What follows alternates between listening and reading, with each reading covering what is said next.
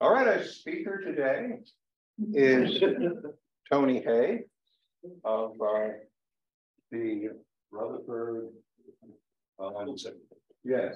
Laboratory in the United Kingdom. Tony attended Oxford, and he did a postdoc after his PhD at Oxford at Caltech in the particle theory group. Then he joined the faculty at the University of Southampton in 1974. And on a visit to Caltech in 1981, he got intrigued by parallel computing and its scientific applications, which sparked a transition to computer science and eventually led to Tony being the Dean of Engineering and Applied Science. That was a mistake. Southampton. But he corrected that mistake by going to work for Microsoft for 10 years as a corporate vice president, supervising their research. And since 2015, he's been the chief data scientist at the Science and Technology Facilities Council in the UK. Now, Tony has been the author and co-author and editor of various books, including an influential one on gauge theories. And just last week, the new edition of the Feynman Lectures on Computation, which Tony edited, was published. So this is a timely occasion for Tony to tell us about Feynman and computation. Tony. Thank you very much, John. Yeah, it is nice to be back here, although the weather isn't quite what I expected. And the jacaranda trees aren't out, so it's a little disappointing in that respect. Yeah, and when it's the new edition, they're sitting over there. There's John is the new part of this, and Eric Mjolsness, who was a TA on the course, is also providing a contribution. And the last contribution, he's currently in Hamburg, so he couldn't come. So yes, so I'm going to start off by some lightly telling you some of Feynman's long-term interest in computing and the connections he had, and I'll try not to tell too many Feynman stories because you've all heard them all probably, but I'll tell a few. And then I'll hand over to John, who will tell us what's happening in quantum computing, which Feynman was one of the initiators in 1981 at a workshop in MIT.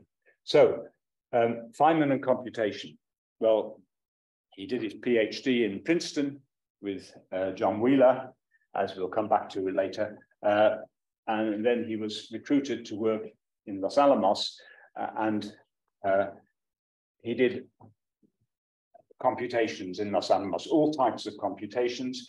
And in particular, they started early morning. He was one of the early people who went to Los Alamos. And Hans Bethe, who was the eminent German physicist who eventually got the Nobel Prize for explaining the reactions in stars, was the head of Oppenheimer, made the head of the theory group. And he hadn't got anybody to talk to, so he came and found Feynman. He was there, and so Feynman and he used to have computational duels, because they were both very good at remembering how to do things and how to take squares and how to divide things and how to do integrals. And they used to challenge each other every morning. And people used to say it's the battleship and the mosquito, because Feynman used to be dotting around, say, no, you can't do that, that's stupid, and all that sort of stuff. So he did the same with Niels Bohr too, but that's a slight distraction. Niels Bohr was known as Mr. Baker, and Mr. Baker insisted on talking to Feynman before he talked to the big shots, like Oppenheimer and the others, because Feynman didn't care who he was talking to, he was just focusing on the physics. So what Feynman, Bethe made Feynman the youngest group leader in the theory division, and as they got closer to producing the bomb, they needed, for the uranium bomb, it was straightforward, but the plutonium bomb was much more complicated to make the reaction, and they had to do an implosion. And so you had to put charges around the plutonium, and you actually had to set the charges off, and it would compress it to critical mass. And what happened was that Bethe had put someone in charge of the computing group to do those calculations, to calculate the energy released in those sort of situations. And it happens with computers. People get obsessed by the computing, and the boss of that group suddenly got absorbed in the challenges of computers. And I should say they weren't computers as we have them today. And the group was dysfunctional. So the IBM group, it was called, because they just got a load of new IBM machines, but they were not computers, they were multipliers, adders, sorters, collators, all those sort of things. So they weren't really computers.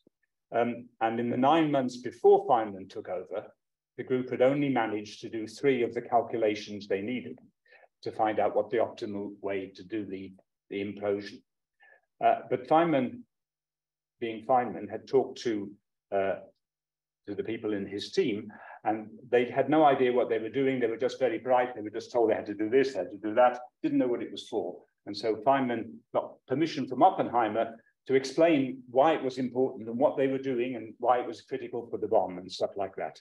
And the result was a complete transformation. The team actually worked day and night and began to offer their own ways of improving things. And instead of taking 9 months to do 3 problems, they did 9 problems in 3 months. And so how did they do that? Well, it was an early version of parallelism. So it was parallel computing. So what they managed to do was to do 3 or so calculations at the same time by taking the deck of cards from this machine to this machine, and the next problem came on, and you could do pipeline, like builders building a wall. You can only get so many, but you can actually have several of them laying bricks at the same time. So that was how they solved the bottleneck in the calculations. And then it turned out they needed a solution for the final test of the Trinity test of the plutonium bomb. They needed a solution in much shorter time. And you see, it looks like you got 9 problems in 3 months. It looked like you could divide 3 months by 9. That was the time for 1 problem. But it wasn't quite like that, because they were doing several problems at the same time. But they wanted 1 problem done faster. And that was a difficult problem to do, which they managed to solve. But Feynman was away at the time because his wife, Arlene, was in Albuquerque, and she died in that time. And they just finished the calculation. They told Feynman to go away, and they had done the calculation in time for the test. And so this is the test. That's the plutonium bomb. And you can visit the site 2 times a year, once around Easter and then once in the fall. And they tell you it makes a thing called trinitite. It's the molten sand. And they say, please don't take any away with you, because it's very expensive to make. It's their standard joke, right? Okay, so that was Feynman really showing that he really cared about calculations. He had all these tricks with integrals that he and Bethe had got together. And he also learned from Bethe that if you were doing a theory, the ultimate test of a theory was comparing it with experiment. And so that was a critical thing. That he learned many things from Wheeler at Princeton, but really the critical thing was, if you're doing a theory, you have to compare with experiment. And he had these ways of doing Feynman diagrams, which I'm sure you've all heard of, and certainly I did when I was a grad student, relativistic electron scattering. And the problem is the Dirac equation predicts negative energy states and positrons. And it's inevitable, instead of a single particle equation, like the Schrodinger equation, it's a multi-particle field theory. And how do you deal with it? Because there's these virtual things can pop out and come back and so on. And it became very complicated.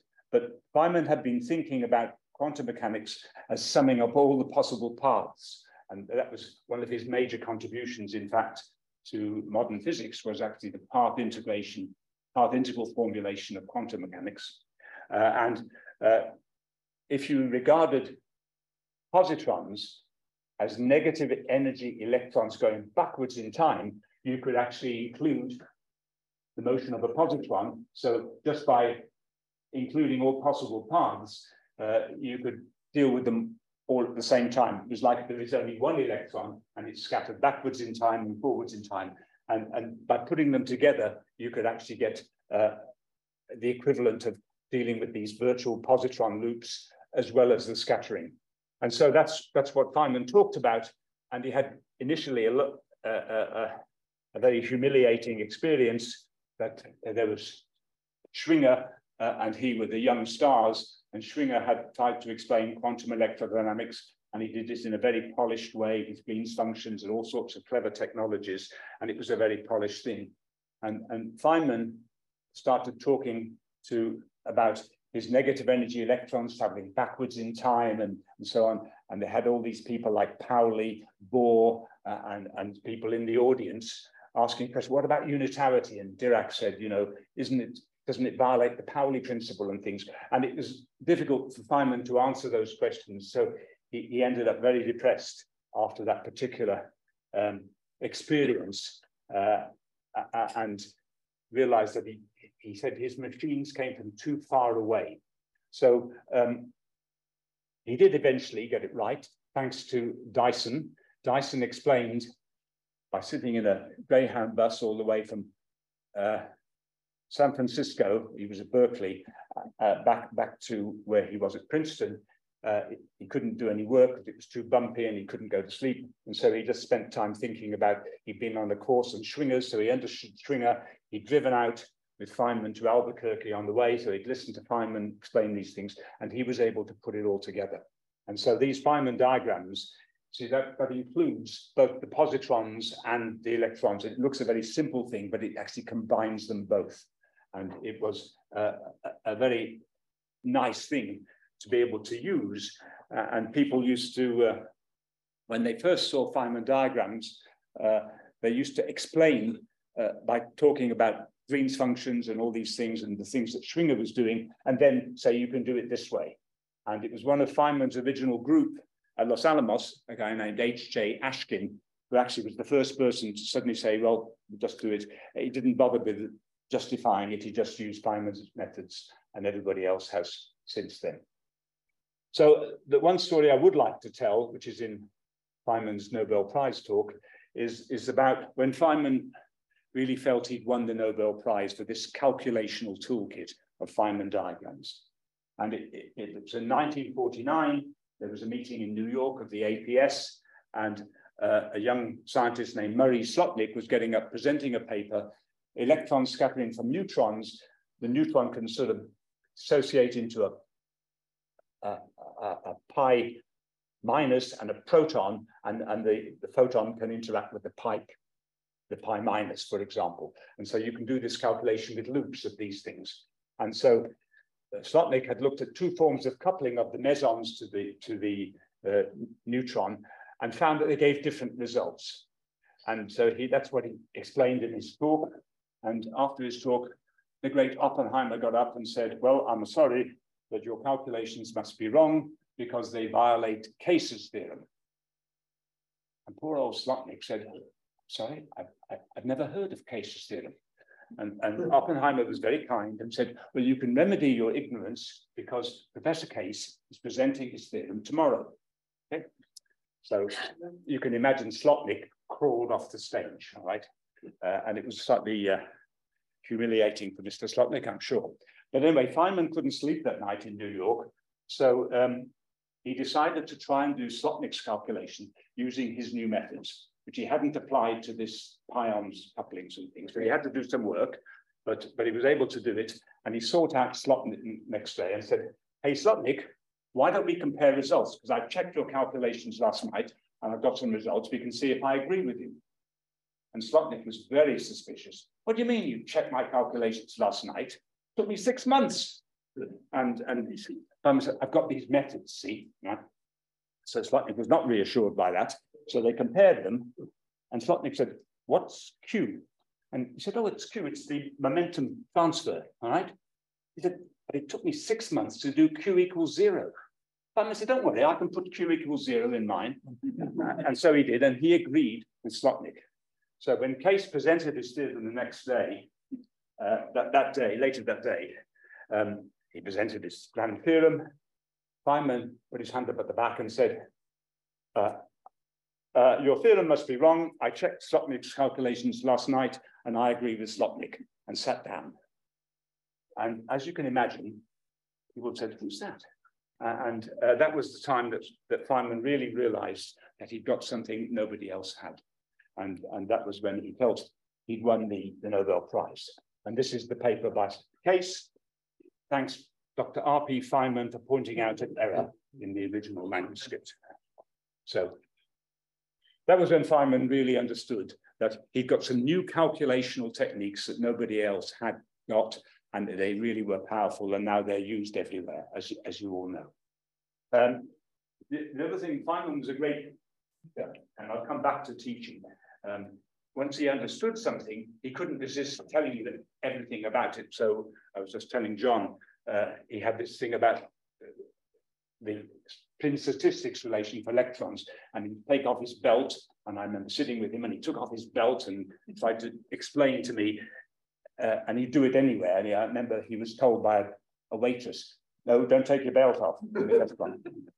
Anyway, so it was part of his technique was to try and explain to people and put it in language they'd understand. And he'd invent things just as I have now, like he said, "Hey, Slotnick." So he said, Dirac said to so-and-so, he said, "Hey, Pauli." Of course, he didn't know that, but it makes things much more acceptable and appreciated. And he has a great technique of lecturing.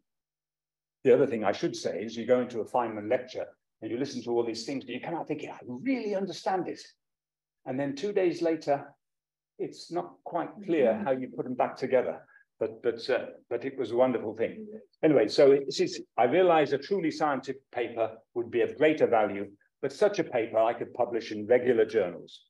So I shall use this Nobel lecture to do something of less value, but which I cannot do elsewhere. And basically he tells you, instead of, doing all the clever stuff you did and then throwing away the scaffolding and showing how smart you were. And if you look at Schwinger's Nobel lecture, that's exactly it. It looks very polished, and you'd have to work for months to understand what he did, all right?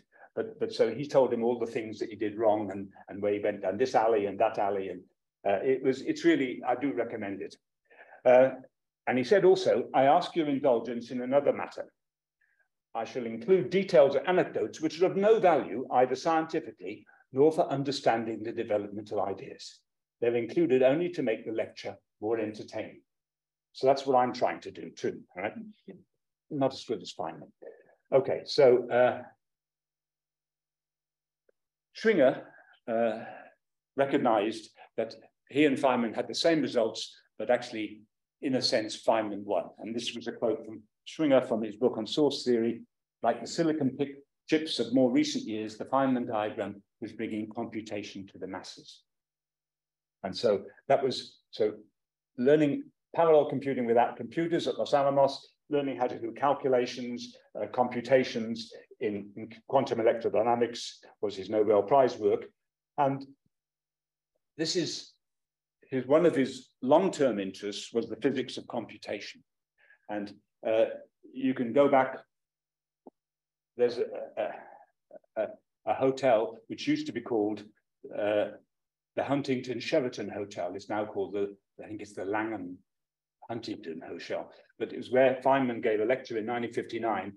It was after an APS meeting, the winter APS meeting on the West Coast, and it was an after-dinner talk. So they all went off to the Huntington Sheraton, and he gave a talk called "Plenty of Room at the Bottom." And it was really about manipulating and controlling things at a very small atomic type scale. How small can you do things? So he was interested, what are the limits and how small could you make it and so on. And he was not talking about, making things, on a scale of normal engineering. He was talking about how small can you go before you get down to atoms and things become much more less real in a sense. And it was not about, are there new laws of physics? It's what could be done if the laws are what we think they are, but we haven't gotten round to it. That was really the thesis. And it's a lovely lecture. I recommend you read it. And in the lecture, he offered 2 prizes. And one was to the first guy who could make an electric motor, which was 1/64-inch cube. Unfortunately for Feynman, he was an amateur and he hadn't done quite enough work. It was too easy. And so within a year, a Caltech alum came up it had lots of cranks come up, but this guy came up with a box. And the first thing he took out of the box was a microscope. And so Feynman realized that actually the guy was perhaps a serious guy. And he was, and he won the prize. Feynman had just got married and said, please don't do the next one because I can't afford it. The second one was to the guy who would write essentially the first page of a book on a tiny area, head of a pin type thing. And that took another 25 years. And it was you can read about how he paid up. But Feynman called the guy in the lab, said, is the prize still around? And Feynman said, yes, it is. What have you done? And so Feynman was fascinated by it. And so you can read Charles Dickens' A Tale of Two Cities. It was the best of times. It was the worst, all engraved on a microchip. And that was the second prize. So what Feynman felt was that in the year 2000, when they look back at this age, they will wonder why it was not until 1960 that anybody began to move in this direction of nanotechnology. And it's an interesting read. Experts like the people at IBM, Rolf Landau and things, absolutely agreed it was exciting, but felt that Feynman was an amateur and they had some real professionals at IBM. But nonetheless, it was a really inspiring lecture, and it's one that I recommend. And then his connections with computer science continued, if you like. It was a visit to Pasadena by two of the MIT leaders in computer science, Ed Fredkin and Marvin Minsky, and they were on motorbikes because they'd been at a conference, they rented motorbikes, they were going to go up to Mount Wilson, and off they went. And as they passed Pasadena, Ed Fredkin said had been taught by Linus Pauling, and said, why don't we call Pauling and go and see him and have a chat? And so they called him up and he was out. So that was no good. And so they said, well, who's this other guy, Feynman? We don't know. Let's call him up and see if we can go and chat to him. So they did. And they went over and they chatted till the small hours of the morning and about all sorts of things, about making things out of small components, linking back to that plenty of room at the bottom talk. And if you talk to Ed Fredkin, he will say the algebraic manipulation program at MIT was called Maxima. It was a forerunner of what Stephen Wolfram's SMP, which became Mathematica. Fredkin claims the origin of Maxima, algebraic computing project, goes back to that discussion. So that was when he first met Fredkin. He was the best man at Fredkin's wedding some years later. Fredkin also visited him about 10 years later. He was a Fairchild Scholar here, and he wanted to work with Feynman. Fredkin wanted to work on something which is called reversible computing. So you can do a calculation where you can undo it. You can calculate and you can uncalculate. And so Fredkin was obsessed by that idea. But the deal was that Feynman would teach Fredkin quantum mechanics if Fredkin would teach Feynman computer science. But as you'll read in that book, it's very difficult to teach Feynman anything, all right? He doesn't want to go and read a book with the answer in. He likes to be given some clues, and then figure it out for himself. And then he gets stuck, he'll go and look at the back of the book, yes, and try and, but he doesn't want to actually read somebody's complete solution. So it was very difficult to teach him. And in this time, Fredkin talked about these reversible gates. And the one over here is the Fredkin gate at the top. And I'll explain how these things work. And down at the bottom is a Toffoli gate, which is a control not. So if the two zeros, if there's a 1 on the top line, goes A to A prime is a 1, and B to B prime is a 1, then the C line acts as a not. If one or either of them, or both of them are not ones, then it doesn't do anything. And so that's a control not. It's a complete set. You can build all gates out of that particular gate, similarly for the Fredkin gate. But we'll come back to that. And so he was persuaded to talk at a conference at MIT on the physics of computation. And Rolf Landau, then IBM, was very pleased that he did, because he gave credibility to the whole field. The physics of computation is an important area. And if you read his talk, he was asked to give a keynote. He said, I see I'm supposed to be giving a keynote. I don't know what a keynote is. So said Feynman, all right. And I'll leave what he said there to John to talk about in just a moment. But I'm just going to say a few more about how the lectures finally came about. So Feynman, Hopfield, and me, John Hopfield had just come here. He was doing neural networks for associative memory, not the neural networks we have at this moment, the deep learning neural networks. They were going to talk about physics of computation. Carver Mead, who did the VLSI design work, and Hopfield did the neural nets, and Feynman was involved. But the first year he was doing a cancer operation, so Hopfield and Mead did the course themselves, and Hopfield thinks it was a complete disaster, that they were wandering over a vast terrain of intellectual territory without a map, and so he never wanted to do it again. But Feynman came out of hospital and said, Hopfield, why don't we go and do this course again? And so he was persuaded to do it. And Carver Mead was on sabbatical, but Carver gave a few talks, lectures in the end of the course. And of course, it was very popular because, you know, he'd get his friends like Marvin Minsky and Charles Bennett to come and give a talk. But one talk, and the second talk was Feynman saying what Minsky did wrong, what, you know, everybody loved hearing Feynman's critique of the previous speaker. Anyway, so that was what happened. But they decided after that that there were enough 3 courses and they'd go their own ways. And so Feynman wanted to give a course called The Potentialities and Limitations of Computing Machines, which I'm afraid I retitled as the Feynman Lectures on Computation. This is his course outline, I hope, yes.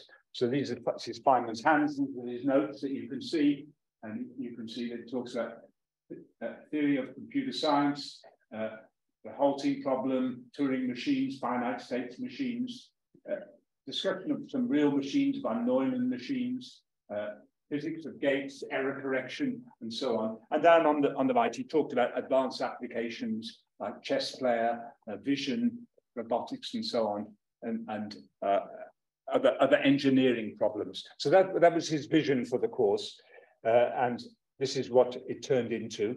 And I'm indebted to people like Eric, who've done a lot of work on it, but it was actually all scattered around, and it was quite difficult to put it together.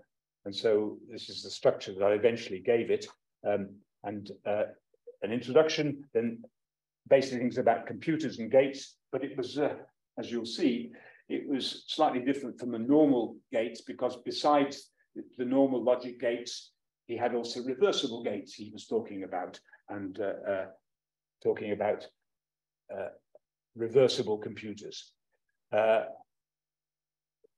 he did also Turing machines, and he did other ones. And then coding and information theory gives a derivation of Shannon's theory, talks about error corrections, talks about the limits of computing due to thermodynamics, which is not something that most people talk about, the limits due to quantum mechanics, and we'll hear all about that in a moment. And finally, the limits to how you can make things on silicon. And he was very much influenced by Mead and Conway's book on VLSI. So that was the structure of the course, and Eric can tell you more because he was actually there, right? I thought I would just say a little bit about what was different. He'd learned a lot from Charles Bennett of IBM Research, and Charlie had realized that you can break the calculation down in a computer into a series of steps which are each reversible, and you could have physical reversibility of the entire calculation. And since the laws of quantum physics are reversible in time, you need to consider reversible computational gates in order to build a quantum computer, which we'll come to later. But the idea is this. So you have an AND gate, and you have 2 inputs, 1 output, and you've compressed the options. Could have been 2, but it goes down to 1, and that inevitably involves some energy loss. And what Bennett asked was, is that sort of energy loss inevitable? And what he found was that it wasn't. And if you did it carefully enough and slowly enough, like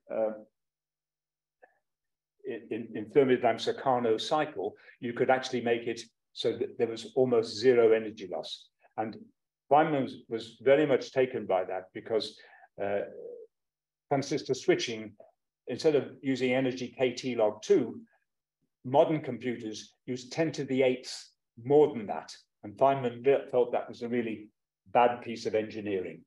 And so how do you fix this? The AND gate's irreversible, because if you have a 1 and a 0, or a 0 and a 1, or a 0, 0, they all give the same answer, 0. So from the output, you don't know what the input is.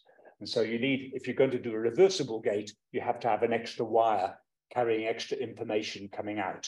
And that's what these reversible gates did. Instead of, to emphasize it is reversible, instead of the usual NOT symbol, he used an X. And so the controlled NOT gate is these two lines coming in, and on the top line, if there's a 0 there, the bottom line doesn't do anything. If there's a 1 on the top line, the bottom line acts as a NOT gate. And that's a controlled NOT gate. It's one of the first reversible gates in quantum computers. And then, as I said, he thought that engineers should be ashamed of themselves for doing it so badly and inefficiently. And then he talked about quantum computers, these quantum gates. And in it, he discussed not that it could go faster than normal classical computers, but it seems that you could actually make them smaller and smaller components, and you could make them, even if you had quantum mechanics with the uncertainty principle being challenged by Bennett to show that he could still do that. And so he believed that there's no barrier to making it down, so it's quantum. And I got Charlie Bennett to write a paper, which was a long story. I won't tell you about that. But this is what he said in 1999. I'm tempted to say that it's fundamental scientific inquiry, it's finished, it's not be interesting anymore. Of course, you do have to actually make a quantum computer, but I think John will disagree with that, and so I look forward to John's rebuttal. Feynman also thought that because when testing quantum mechanics, it's superposition, but it's also entanglement, this action at a distance that in Einstein, Podolsky, Rosen, and Feynman was bold enough not to be quite sure that there was a problem or not in quantum mechanics, but most people think now that decoherence is a satisfactory explanation, but he wasn't 100% convinced. So maybe you could find new changes to quantum mechanics, or maybe it'll be $1 billion industry, which is what people are betting on now. Last few words, Feynman on computer science. He worked on the connection machine. Danny Hillis was sitting in Mervyn Minsky's basement, and Carl Feynman was helping him with his thesis, which was on the connection machine. So Feynman agreed to go and work as a consultant and did various programs, including writing a quantum chromodynamics program in a parallel version of BASIC, which ran on the connection machine. And for those computer scientists in the audience, this is Feynman on computer science. I hope. I hope. Oh, help. Yes. There should be a...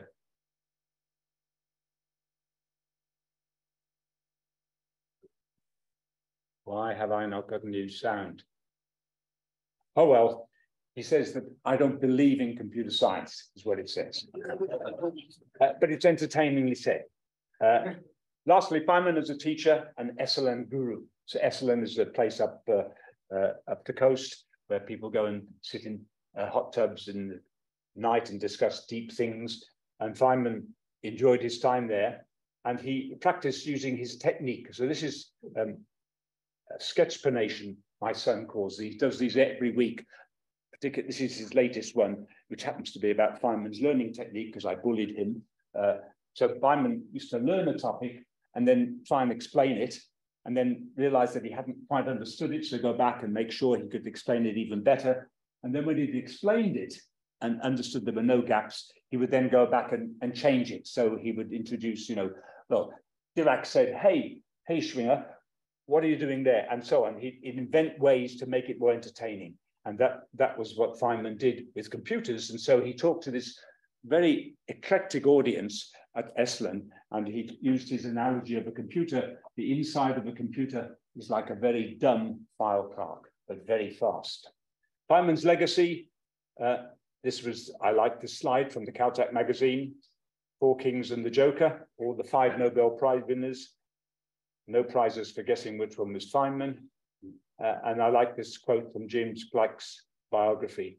He believed in the primacy of doubt, not as a blemish on our ability to know, but as the essence of knowing. But doubt was essential. You have to, we think we've understood this, but actually Newton's laws aren't correct when you get to high speed.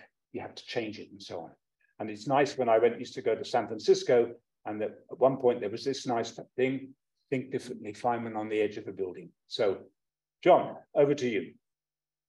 I'm sorry, I took 10 minutes more than I did.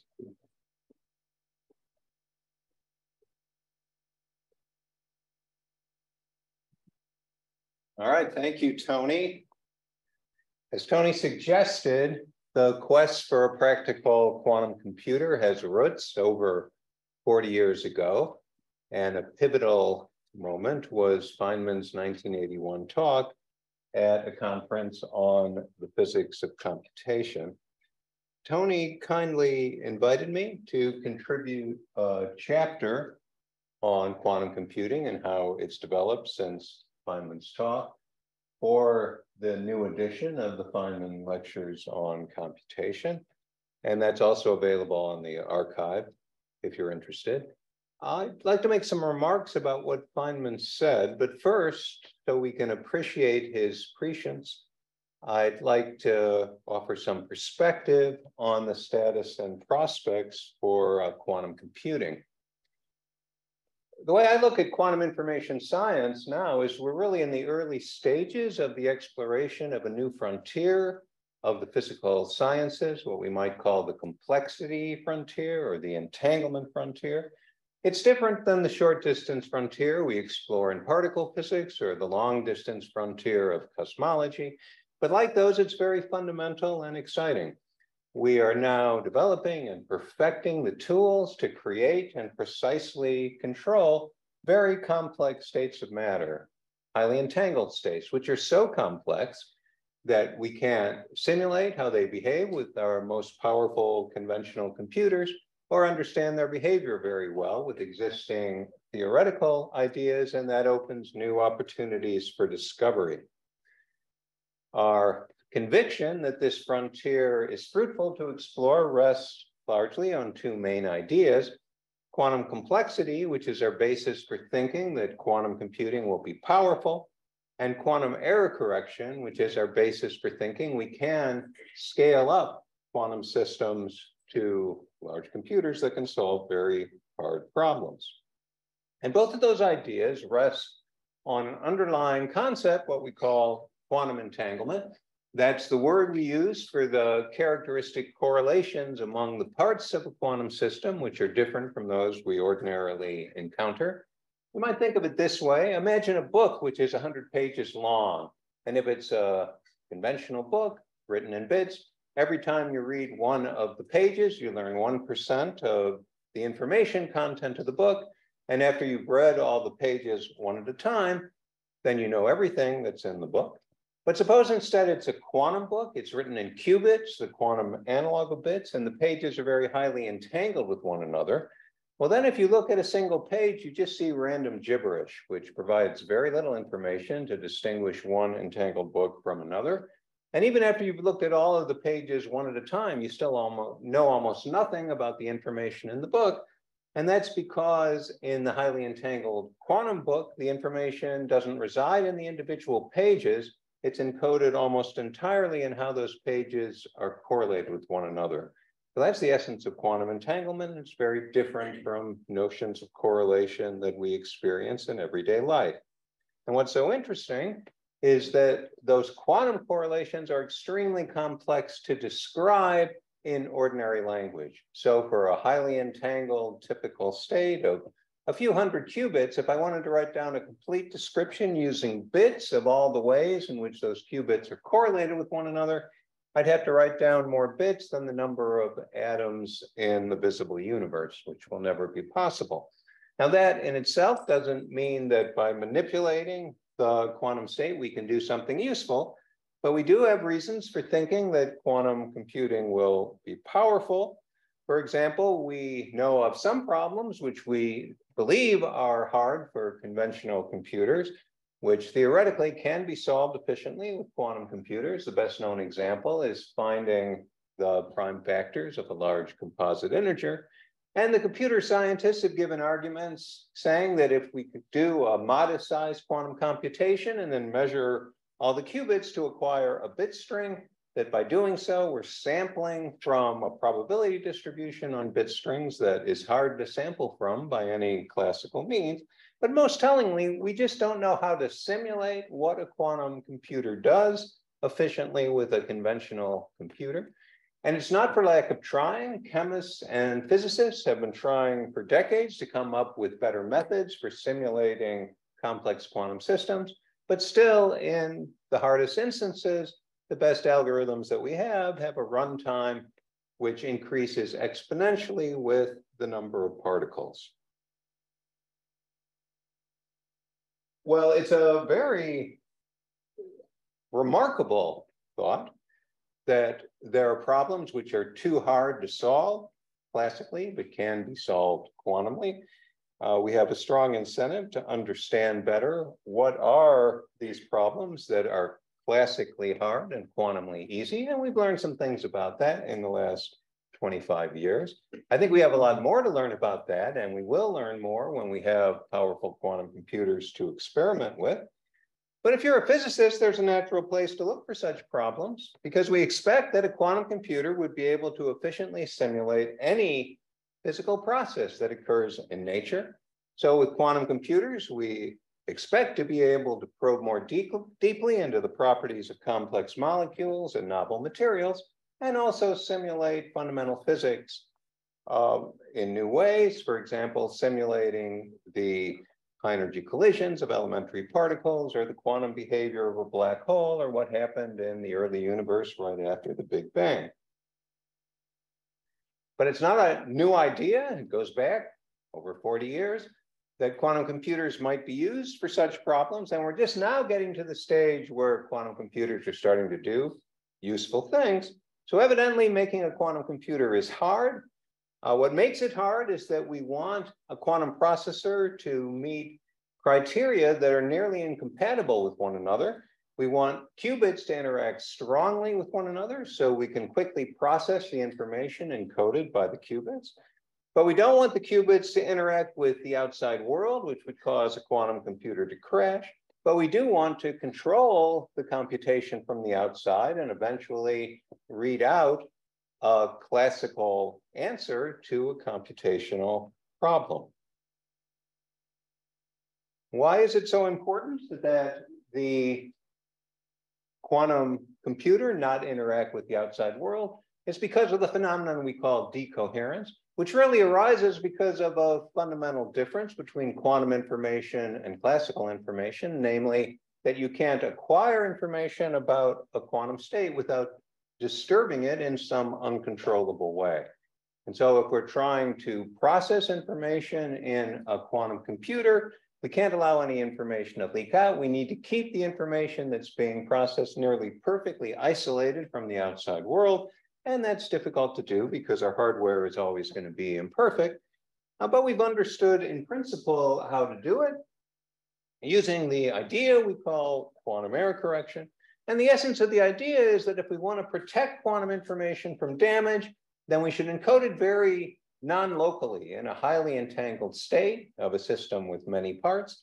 And then the environment may interact with those parts one at a time, but in doing so, it can't perceive the encoded information, just like we couldn't read that highly entangled quantum book by looking at one page at a time. So the information is protected. And furthermore, we've understood how to efficiently process quantum information that's encoded in this highly non-local way. So where's the technology now? There are a number of approaches to building quantum hardware that are steadily advancing, and it's important that we pursue these different approaches in parallel because we really don't have a clear understanding yet of what quantum technology has the best prospects for scaling up to large systems. A qubit can be instantiated in lots of different ways. It could be carried by the spin of a single electron, the phase of a single photon, the internal state of a single atom. Those are all remarkable encodings because the information is carried by such a simple single quantum object. And yet, thanks to decades of technological advances, we've learned to control those systems pretty well. Or a qubit can be encoded in a more complex system like an electrical circuit that conducts electricity without resistance at very low temperature, which is also very remarkable because in that case, the information is carried by the collective motion of billions of pairs of electrons, and yet we've learned to control it as though it's a single atom. It's useful to have a word for the era of quantum information processing that is now starting to dawn. The word NISQ has caught on. It's an acronym. It means noisy intermediate scale quantum, where intermediate scale indicates that we now have quantum computers of sufficient size, say more than 50 qubits, so that we can't, by brute force, simulate with our most powerful conventional supercomputers what the quantum computer does. But noisy reminds us that these systems are not error corrected, and the noise is a serious limitation on their current computational power. For physicists, NISQ is exciting. It's giving us a new tool to explore properties of highly entangled matter in a regime we never had access to before. And it might have applications of broader interest, but we're not really sure about that yet. NISQ isn't going to change the world by itself. It's a step towards more powerful quantum technologies we're expecting to develop in the future. I actually am confident that quantum computing will eventually have a transformative impact on society, but we're not sure how long that's going to take. Looking further ahead, we can envision applications of quantum computing to problems in physics and chemistry, material science, maybe also optimization, where we can outperform what the most powerful conventional computers can do in systems of just a few hundred perfect qubits, if the processing of the qubits were also perfect. But that's not what we have today. In today's quantum computers, every time an operation is performed on a pair of qubits, there's a probability of making an error, which is about 1% or maybe a little better. And we can envision that being improved to, say, 1/10 of 1% in the relatively near future. But even then, to run these applications, which require a lot of gates performed in succession with sufficient accuracy, we would have to use quantum error correction, and there's a very high overhead cost, so that in order to perform applications that we think would be impactful, we probably need thousands of physical qubits for each one of the protected logical qubits, bringing the total qubit count up into the millions. And that's quite a leap from where we're likely to be in the next few years with systems with a few hundred qubits. Meanwhile, it's really important to try to further improve those gate error rates. And there are a number of ideas about how that might be done, which people are starting to explore in the lab. And they all have in common that, to some extent, the protection against error is encoded into the hardware itself instead of handled higher up in the software stack. All of these ideas are in an early stage of development. We don't know how well they'll pan out, but it's really important to try, because if we have much better gate error rates, we can do more useful things in the NISQ era, and that will lower the eventual overhead costs of doing error-corrected quantum computing. There are two big questions confronting quantum computing now. How are we going to scale up to the quantum computers that can really solve hard problems? And what are the most important applications, once we do so, to science and to industry? I consider both questions to be wide open. We really need a lot of research and technological development and time to arrive at conclusive answers. Nevertheless, I think the next few years are going to be exciting. We can expect to see dramatic progress towards implementing quantum error correction and taking steps towards more scalable devices. And with the programmable quantum simulators and circuit-based quantum computers that we have now and are going to be developing in the next few years, we can expect scientific discoveries, because we're exploring matter, particularly matter far from equilibrium, in regimes we never could before. But now coming to Feynman, the first person, as far as I know, who clearly articulated the thought that predicting the behavior of many quantum particles interacting with one another is beyond our computational reach was Dirac in 1929 in a paper on the many electron problem. Dirac, by the way, was Feynman's scientific hero. he said the underlying physical laws necessary for the mathematical theory of a large part of physics and the whole of chemistry are completely known. And the difficulty is only that the exact application of these laws leads to equations much too complicated to be soluble.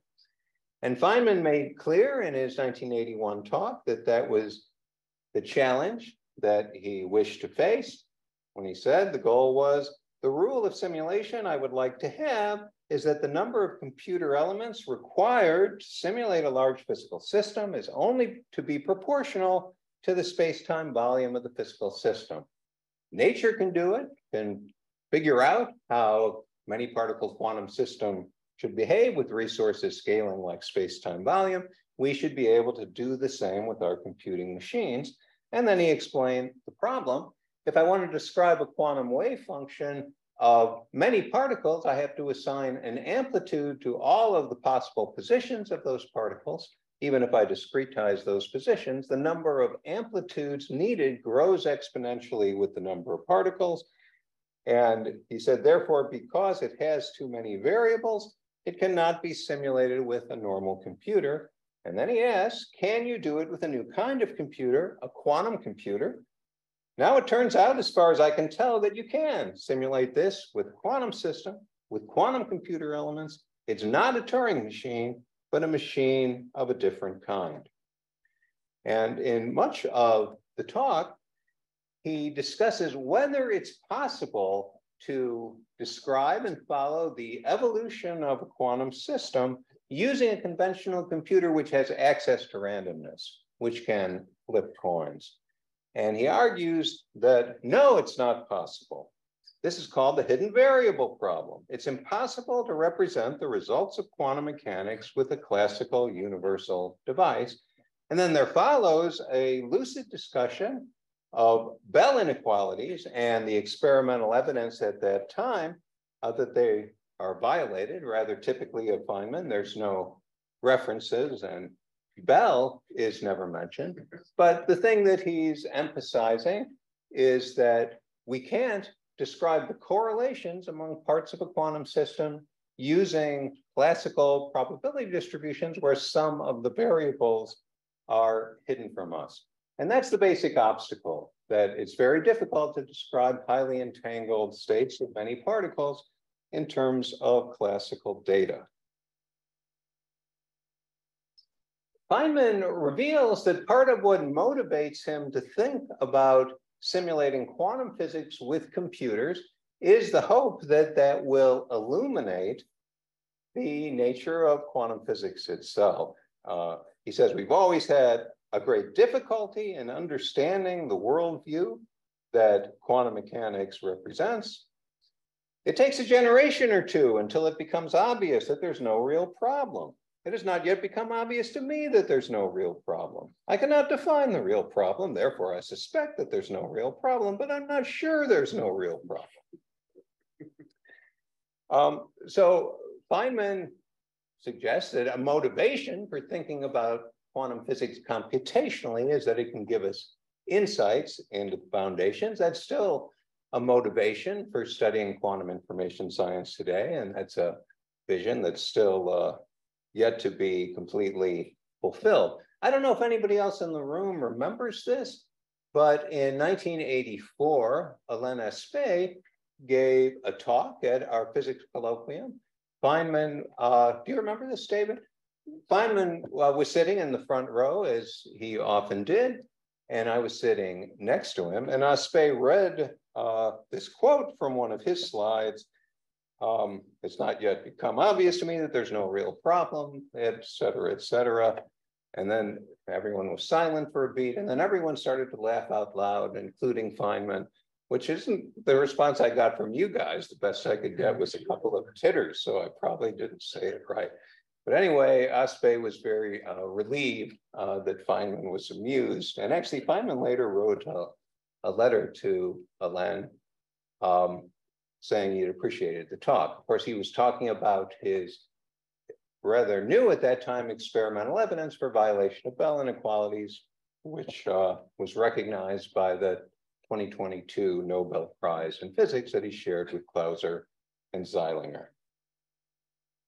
So Feynman very quotably concludes the talk by saying nature isn't classical, damn it, and if you want to make a simulation of nature, you better make it quantum mechanical. And by golly, it's a wonderful problem because it doesn't look so easy. And 42 years later, the quest for practical applications of quantum computing still doesn't look so easy. To be fair, I should point out that there were others, a few others, talking about quantum computing around the same time, in fact, a little bit earlier than Feynman. One was the mathematician Yuri Manin, who in 1980 spoke about quantum automata and really emphasizes exactly the right ideas. He says the quantum phase space is much bigger than classical. He emphasizes that the dimension of Hilbert space grows exponentially with the size of the quantum system, and says these heuristic calculations point to a much larger potential complexity of the behavior of the quantum system when compared to its classical imitator. So Manin is really hitting on the idea that it's just too hard to simulate a quantum automaton using a classical computer. And Paul Benioff was also writing about quantum computing in 1980. Benioff was mostly interested in the issue of whether we can compute without dissipation, which, as Tony mentioned, Feynman was also interested in, and so was Charlie Bennett. He didn't really discuss the idea that with quantum computers, we'd be able to solve problems that are too hard to solve with conventional computers. So 40 years seems like a long time, at least it probably seems like that to some of you in the room. It's good to be reminded that big ideas can take a long time to come to fruition. Feynman's 1981 talk is an inspiring example of how a theorist looking to the future can set goals that future generations can respond to, and it continues to be an inspiration for the community of people who are still working hard to bring about practical quantum computers that will benefit humanity. So thanks a lot for listening. And I think Tony and I would be happy to answer your questions.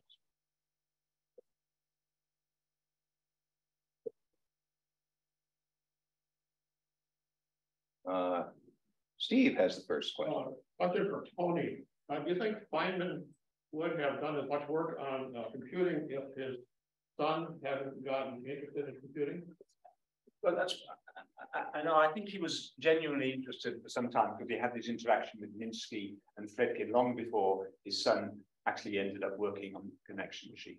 So, yeah, I think that was interesting that he was very pleased his son changed from philosophy to doing computing. He was not very impressed by his philosophies. Yeah. And could I add on to that? So Feynman was very interested in quantum chromodynamics, and that's what he and I often talked about in the 1980s. He was especially impressed by the idea of lattice gauge theory, that we can use classical computers to, in essence, solve QCD when we can't do so analytically. But there's some things that in QCD, you can't solve with classical computers, and he was very aware of that. And so I think part of what motivated him to think about simulating physics with computers was his interest in understanding how the strong interactions really behave, which is a very hard computational problem. And that was one of the things he worked on with the connection machine, as you mentioned. He did. No, I agree. Just in this lecture theatre, I listened to Carver Mead give a talk, and it was about how there were no engineering obstacles to making chips smaller, faster, and cheaper for the next 30 years. Mead was wrong. It was 40 years, but that was the reason why I switched to doing QCD on the lattice, and then I got more interested in computing than QCD. It turned out. Sorry about that. Well, Feynman said, it was going to be a long time before we have enough computing power to really have an impact on the physics program, which turned out to be true. And the other thing was the Higgs was likely to be able to TeV, and that was going to take a long time to get there. So I thought I'd do computing in the meantime. Right. Other questions? Yeah. I have more of a comment. It's kind of a snarky insult to Danny Hillis. I've talked to Danny several times about getting Feynman to work at the connection machine. He never mentioned Carl. And I feel that was an unfair advantage to crafting that connection. He basically said, "Oh, I went and presented this brilliant idea to Feynman, and Feynman said that I work there." And it's just kind of funny that he never. No, the connection came through Carl. There's no doubt that it did. But when Hillis flew out here, Feynman met him at Glendale Airport, which surprised Hillis. And so Feynman was clearly interested. But I absolutely agree. I think Carl deserves a little bit of credit for that. Yeah. Well, that's certainly true. But I think, as far as I could tell, Feynman and Hillis had a quite warm relationship. I think they did. Yeah. They did. Yeah.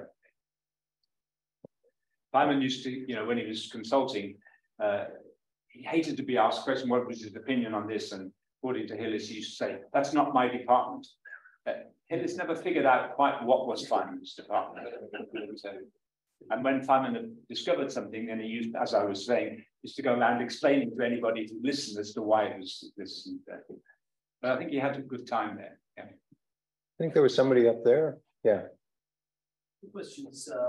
One is, did Feynman have any favorite problems that he wanted to solve through these means? And secondly, of course, one thing that Feynman didn't expect was artificial intelligence, all these deep learning networks that we have today through classical computing.